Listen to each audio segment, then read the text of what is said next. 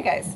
So today we are going to be taking a look at what began the United States. And so we're going to do a brief review of European exploration as well as the introduction into the 13 English colonies and how they were divided into regions.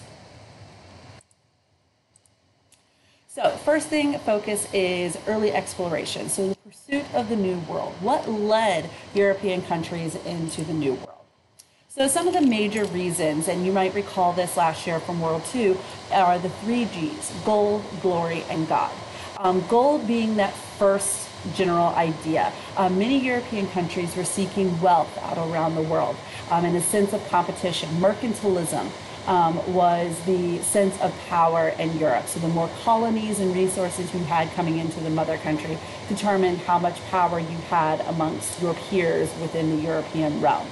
And so many European countries started to seek expeditions around the world to be able to gather resources. So for the New World, of course, we associate with Christopher Columbus in 1492 as he discovered the New World, and at the time didn't even realize that he had discovered essentially, quote, a new world. So just to kind of, give you a brief review, Spain is going to be the one to lead the early exploration of the New World. And a lot of that has to do with the Treaty of Tordesillas between Portugal and Spain. So they essentially took the globe, split it in half, and Portugal got the rights to explore and colonize the eastern side of the world, which left Spain the west. And so this is going to lead the Spanish to send conquistadors over into the New World, and as we know, are going to have major impacts on the native population, such as the Mayans and the Aztecs and even the Incas. So that is kind of the pursuit of gold and even glory, as other European countries such as France and England are going to also start to pursue exploration of the New World.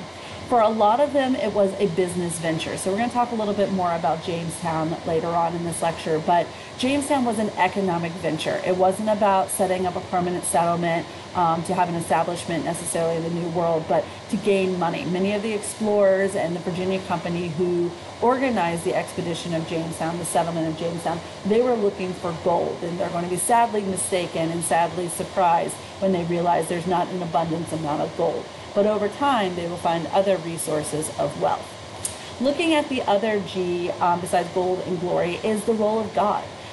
Many saw this as an opportunity to spread and teach to convert individuals to the teachings of Christianity. And so as they encountered many of the native populations, they found them to be uncivilized, almost savage, and so they wanted to convert them to Christianity to save their souls. And so many times missionaries would go over to the New World. And oftentimes it was in regards with the Catholic religion, so many Catholic priests and Catholic missionaries. A lot of them of French descent and Spanish descent were coming over to the New World. And so the gold, glory, and God are going to be the incentives to bring people to the New World. As you guys may recall also last year from World II is the Columbian Exchange. When the settlers came to the New World, they brought many of their ideas, they brought their goods, they even brought their diseases with them and introduced them into the New World. And so some of the new ideas and goods were very helpful. The diseases are going to be quite devastating. But also on the other side of that, we have the introduction of New World ideas. So New World agricultural, livestock, products, goods, and ideas that are also going to be brought over to the Old World, which is what is considered in Europe and Africa. So these exchange of goods and ideas is going to have a lasting impact on the various regions of the world. So looking at, kind of summarizing the impacts, as I mentioned before, exploration is going to have a devastating impact on the native populations within the New World in both North and South America. Between 70 and 80% of the native populations died, mostly from smallpox. They were not immune to the diseases that were there. Other problems is going to be the role of land. The European settlers dominated the Native Americans because of their more sophisticated weaponry, and so this allowed them to be able to conquer and take the land. Now, each European country had a different outlook on the native populations, and they treated them differently. The Spanish, for instance, did conquer the native populations. They could be quite ruthless with them, but they lived amongst the native populations. They felt it was okay for individuals of Spanish descent to marry and reproduce with Native American populations. And so it created a blended hierarchy system within Central and South America. They also established the encomienda system, where Spanish settlers were in control of native populations. The English, on the other hand, did feel that it was not right to live amongst a native population. So they did not marry and reproduce with the native populations in the same sense that the Spanish did, which this also increased conflict amongst the English settlers and the native populations because there was a sense of competition for the land. The French weren't looking to really establish permanent settlements like the English and the Spanish.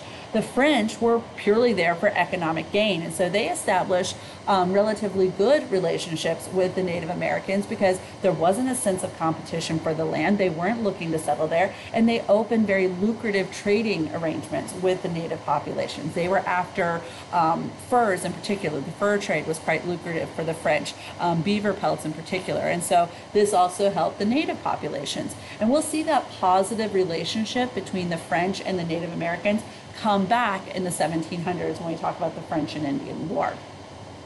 Native Americans did attempt to try to resist the European takeover, but like I said before, their weapons were no match for the European weaponry. And so, in instance, many natives began to adopt the European customs, the farming techniques, and even their religion, starting to live amongst the European population. Since disease was such a devastating impact on the native populations, the European settlers needed a workforce. The native populations, Native Americans, were not seeming to be an effective workforce. They were dying because of disease, or if they were able to survive of disease, they were also able to escape. They knew the terrain. This is their homeland. So many European settlers tried to find a workforce that were not as susceptible or likely to die because of European diseases. They had more exposure, but also did not know the land. And so this is how slavery and the slave trade was introduced into the New World. The first slaves arrived in Virginia in 1619 aboard some of the slave ships that were coming from Western Africa. Last year, you guys learned about the triangular trade between Europe, Western Africa, and the Americas. The middle leg, or the middle part of the triangular trade, is known as the Middle Passage. And that was the horrendous journey that enslaved individuals from West Africa had to travel on the bottom of ships all the way to the Caribbean, Central America, and into North America, into the colonies for work. The West Africans were a strong labor force, but this is going to have a huge devastating impact on the African tribes of Western Africa, where they lose up towards 12 million of its fittest citizens, and forever changing their society and culture. But West Africans are going to have a huge impact on American culture and American identity as their population continues to grow within the colonies. And there's also going to be some major impacts of exploration on the European population. We see a large migration. Many individuals took up the challenge of coming to the New World. They saw this as their opportunity for a better life, or even an opportunity to get rich quick. The idea of that gold and glory, and even God, the 3 Gs, seemed very compelling to many European citizens to take up that challenge. It also created a larger sense of competition amongst the European countries, to be able to get land grabs and land claims within North and South America. Increased conflict with the Native American populations, which is going to have a lasting impact on American culture and once the United States is established, but then also with the Columbian exchange, the exchange of food, animals, plants, and even ideas is forever going to have a lasting impact, not only on Europe, but the world as we know it today. So this is just kind of briefly recapping your age of exploration from World II last year, kind of set the stage for what we know as the beginning of the United States. And so those English colonies that's going to be started with Jamestown in 1607 is going to spread along the eastern seaboard to create 13 colonies for the English in the beginning of what will become the United States. Now, we're not going to look at each individual of the 13 colonies within this lecture. You guys will actually get to dive into those more in class. What I'm going to focus on now are the regional distinctions. So of those 13 colonies, they're divided into 3 regions: the southern colonies, the New England colonies, and the middle colonies. And so anytime we start to classify things, we classify based on similarities and differences. And so that's what we're going to take a closer look at now. So the first region, and this is where if you have your note sheet, you're going to start to take some notes, is on the southern colonial region. And you'll notice there that it says economic ventures. This is where a majority of southern colonies were created and established purely for the purpose of economic gain, which is not going to be the case for some of the other regions. So within the southern region, we have 5 colonies that create this particular region, starting with Maryland, then Virginia, the Carolinas, and then ending with Georgia. Now remember, Florida is not part of the 13 colonies. Florida was controlled by the Spanish, which is one of the reasons why Georgia is created as a buffer between the Spanish and the rest of the lucrative English colonies. The basic economy that establishes or defines the southern economy was an agricultural society. The land is quite rich in the south. It's has really rich in nutrients, great for cultivation, and so the plantation system was set up.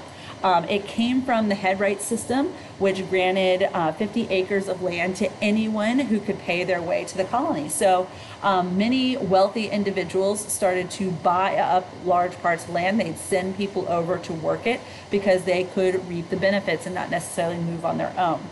Plantations were often set up along the river systems. So as they arrive, they're going to be very close to the coastline so that they're able to ship their products, to be able to export.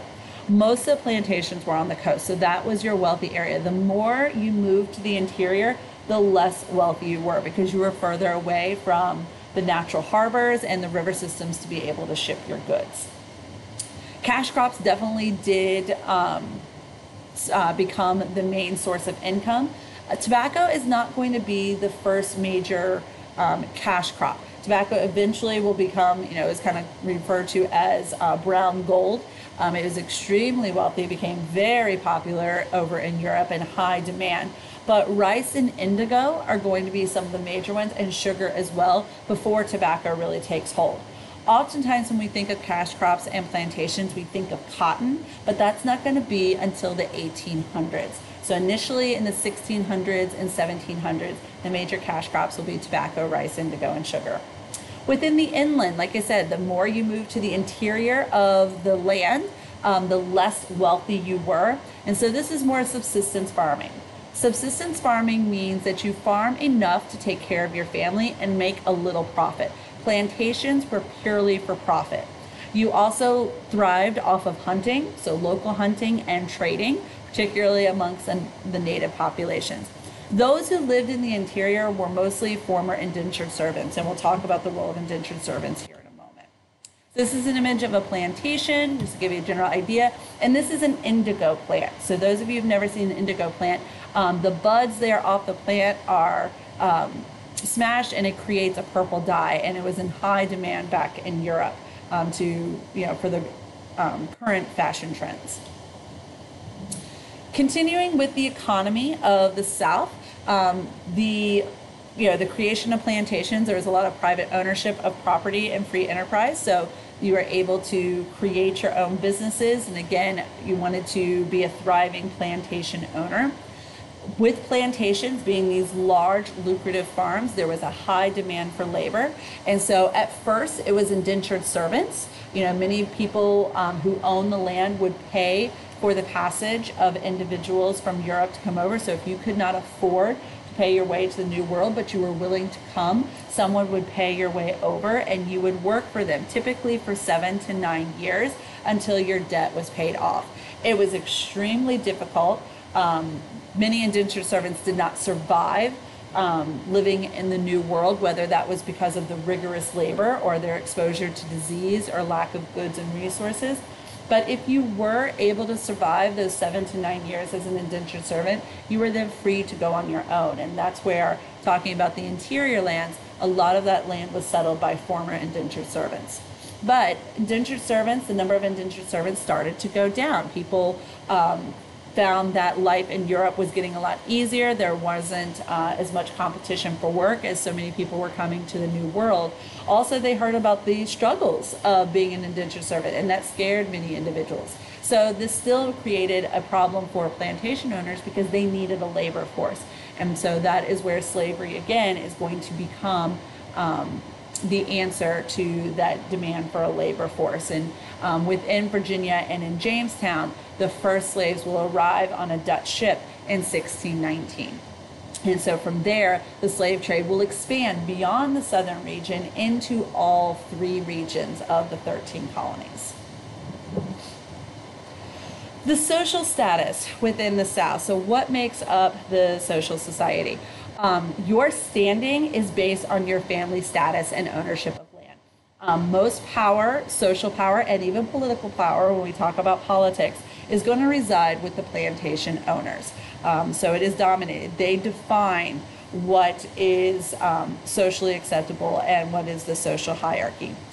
Small farmers were the majority. They made up the majority of the population in the South, but the planters, those who own the plantations, controlled the economy and politics. So it was definitely a system of wealth, not a system of majority. So if you were looking at it in a tier, planters are on top, then small farmers, then women, then indentured servants, and slaves would be at the bottom tier of the hierarchy system. Also, your standing with the Church of England, also known as the Anglican Church, that was the primary religion of the South. While there were other religions that started to pop up within the southern region, the Anglican Church and their ties to England were going to be most significant. And so this is just an image. Most plantations would have their own church on the plantation. There wasn't a large social network in the South because the plantations were so spread out that oftentimes you did not go beyond your plantation. So your plantation became its own little village. Like I said before, the main religion is the Anglican religion that ties to the Church of England. So the southern colonies feel a strong sense and connection to the mother country of England. And this is going to be quite significant later on when we get to the Revolutionary War, because most of the loyalists are going to be in the South. Okay, the government structure within the South. We will see the first elected assembly, so the Virginia House of Burgesses in the 1640s. Now, just want to clarify, this is not a governing body over the southern region. This is just one example. The House of Burgesses was its own individual governing body within the Virginia colony. So this assembly made decisions for the colonists within Virginia. They had no power over colonists in North Carolina, South Carolina, Maryland, or so forth. So keep that in mind, that it's only within Virginia. But this is the first instance where we see individuals kind of collectivizing and coming together and establishing a government system beyond the laws and regulations coming from the mother country of England.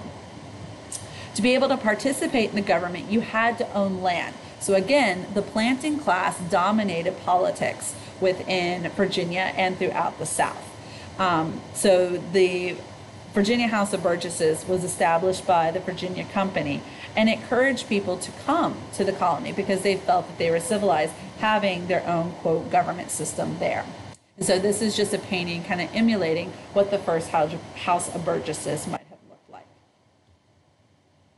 So some of the history behind the southern region, of course, is the first permanent settlement. So Jamestown was established in 1607 by the Virginia Company of London. As I said before, it was an economic venture. The Virginia Company was looking to make money.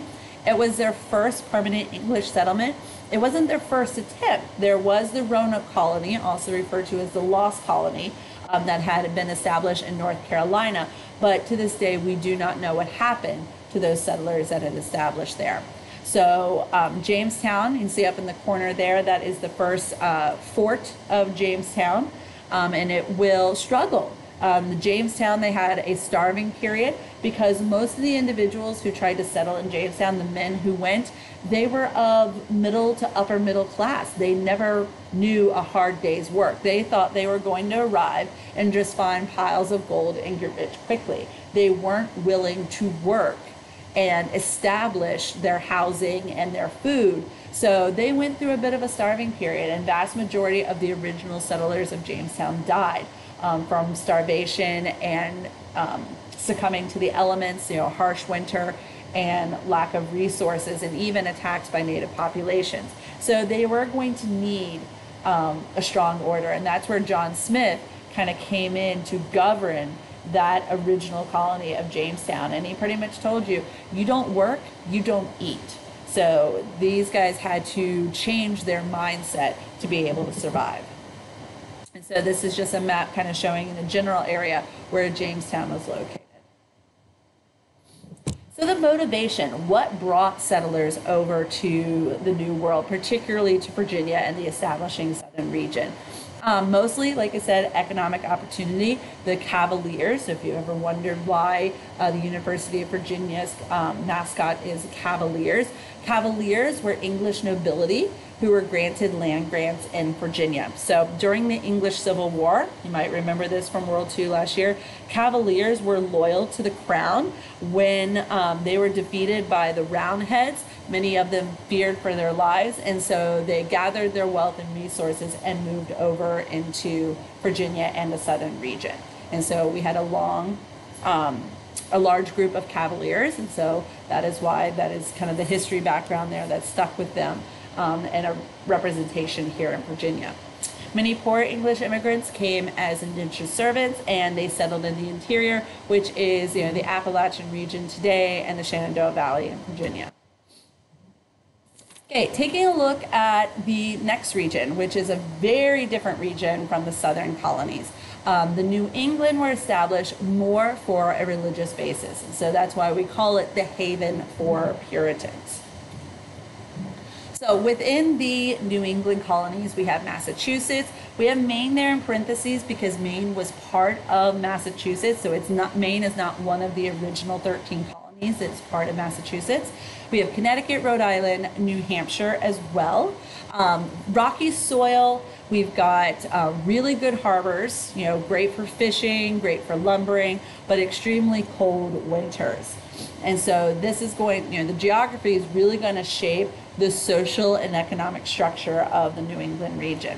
Talking about the economy, for the economy, there are very few farms. They tried farming at first because that's what many of the settlers knew, but the farming was not as lucrative. There's not going to be large plantations like we found in the South. The farming in the New England region is mostly going to be wheat, corn, cattle, hogs, and mostly subsistence farming, things to be able to take care of the family. But by 1760, they were producing 1/3 of English ships and producing more iron than England. And so they're going to lean more towards shipbuilding, lumbering, and fishing, and shipping those items back to England to create a profit. And so this is where later on our industrial hub is naturally going to start to take place, because the geography is going to have a major factor in shaping the development of their economy. So you can see here the natural harbors. One of the major harbors in New England is Boston Harbor, which is going to have an essential point when we get to the Revolutionary War. New England was very strict. It was established by the Puritans, and so the Puritans had a strong belief in values of hard work and thrift. You were there for the greater good of New England. So they wanted to make sure that, as a Puritan, you were living your fullest, but giving your most to your community. And that was one of the reasons why the New England colonies prospered. And we'll talk more about the Puritans in detail in a moment. But some of the Puritan ideas: it was a crime to be drunk in society. There was no drinking. It was a crime to swear. There was a crime of theft, and to be idle. So if you seemed to be, kind of relaxing, there was no relaxing. There was no day off. You were constantly working for the greater good of the colony. And so a very strict society, very simple. You did not have a lot of extravagance. And that was something, that's why they were called Puritans, is they wanted to purify the Church of England, purify them of the Catholic traditions that were still lingering in the Anglican Church. They wanted things to be very simple. So the social standing, where we talked about in the Southern colonies, social standing depended on land ownership and wealth.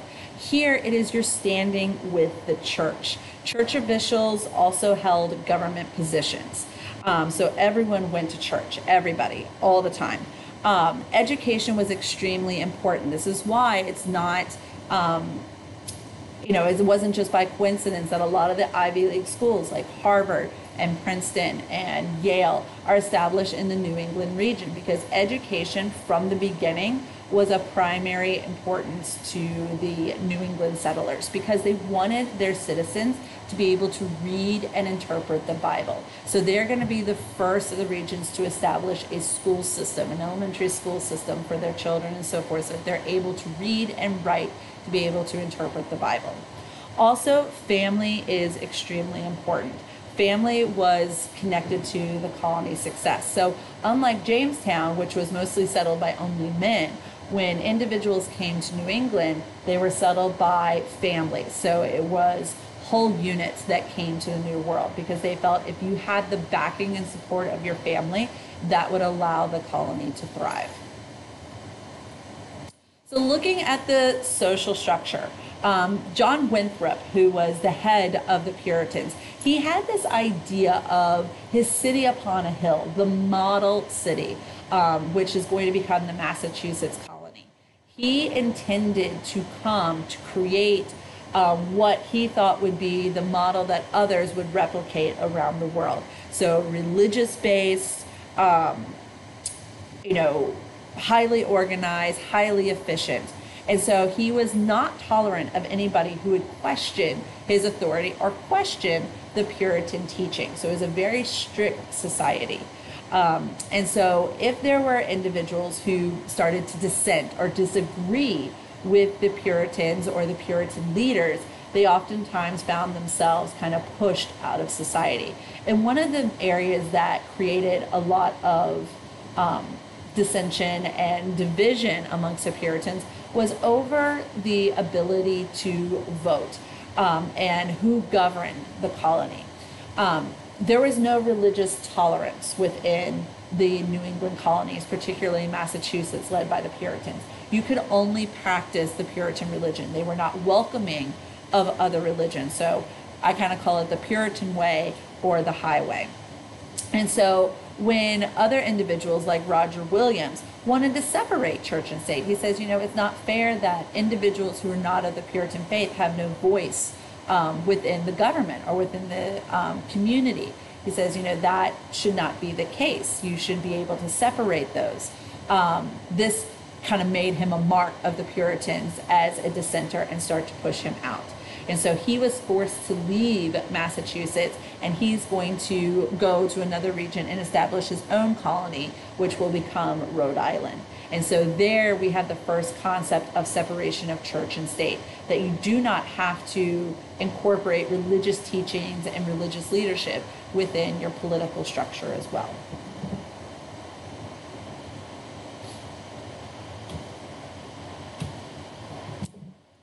Another dissenter was Anne Hutchinson. She preached that people could worship for themselves. They did not need church leaders to interpret or tell them what the Bible was teaching or what God was thinking.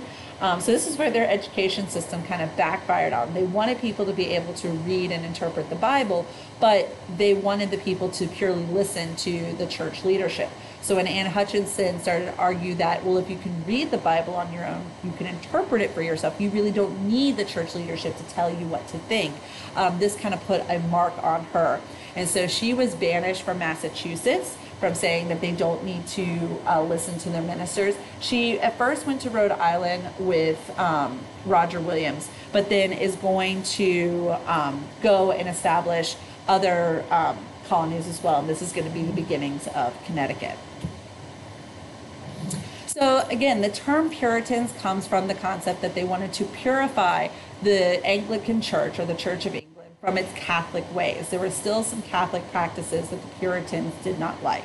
So they felt that they were fulfilling God's calling through their hard work and their thrift by establishing their city upon a hill. But they were definitely very individual.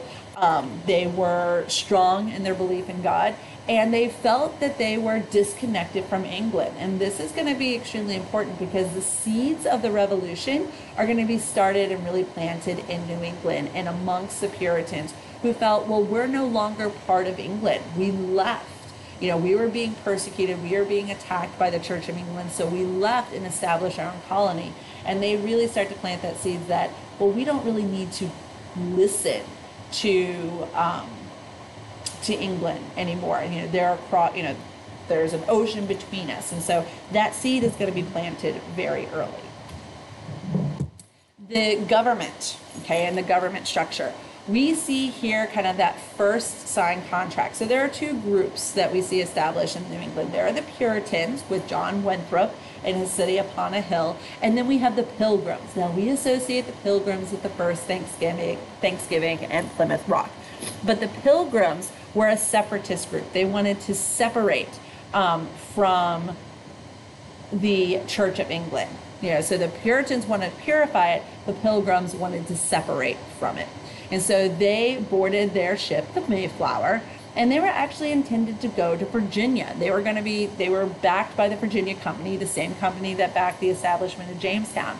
So they were not intended to go to Massachusetts or to Plymouth, but they hit a storm, it took them off path, and so they headed more north and they landed at Plymouth Rock. Well, when they got off course, they're like, well, what are we going to do? We don't have any correspondence. They felt bound to the Virginia Company, but now they didn't know what to do. They were on their own. And so there were individuals, there were Pilgrims that were on the ship, but there were also other individuals, other people who were just coming to the New World on the Mayflower Compact. And to survive, they all needed each other. And when they got off course, many people of the Pilgrims group started to see the other individuals kind of, you know, maybe going back on their ideas or going back on their agreements with the Virginia Company. And so they took it upon themselves to create this covenant community. They drafted rather quickly the components of the Mayflower Compact that they all agreed to work together so that they could thrive. And so that was kind of the first structured government and idea of a separate government and a government of the people being established there with the Mayflower Compact. The government practice in New England was different, you know, from the Southern colonies. The Southern colonies was based on wealth and land ownership, so the plantation class having the vast majority of the power.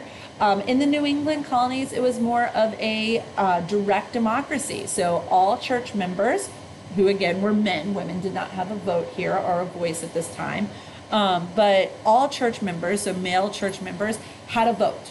And so they would hold local town meetings, mostly in the church, but that is where they established their political structure and their political ideas. And so only the church members could vote, and as I said before, there was no freedom of religion. And so this is an example of them signing the Mayflower Compact in 1620. Obviously, a painting created after. So as I said before, the Pilgrims landed in Plymouth in 1620. It was not their intended purpose. The Massachusetts Bay, though, was a planned settlement by the Puritans, by John Winthrop, and they landed in Boston. They were very successful. John Winthrop learned from the struggles of Jamestown, so he made sure they had plenty of equipment, plenty of resources, so they did not experience a starving period in the same instance that the settlers of Jamestown did. And that is a picture of John Winthrop there in the center, kind of giving his sermon about what he considered to be, quote, the city upon a hill. So the motivation for both the Puritans and the Pilgrims was they wanted freedom from religious persecution. They were attacked back in England because of their criticisms of the Church of England. And so instead of converting to and accepting the Church of England the way they were, they saw this as an opportunity to bring their teachings and their ideas to the New World. And so again, that model society is the backbone for New England. All right, the last section that we're going to take a look at here are the middle colonies. And so if you know the story of Goldilocks, the extremes between Papa Bear and Mama Bear. One was too hot, one was too cold, and Baby Bear was just right. And so that's kind of what the middle colonies will be. It's a blend of some of the southern teachings and upbringing and ideas that define the southern region, as well as the extreme and restricting components of New England combined to kind of make the middle ground for the middle colonies. So within the middle colonies, we have Pennsylvania, New York, New Jersey, and Delaware. Based on their economy is going to be kind of a mix of the two. So you bring the shipbuilding, the small scale farming and trading that we see established in the New England colonies.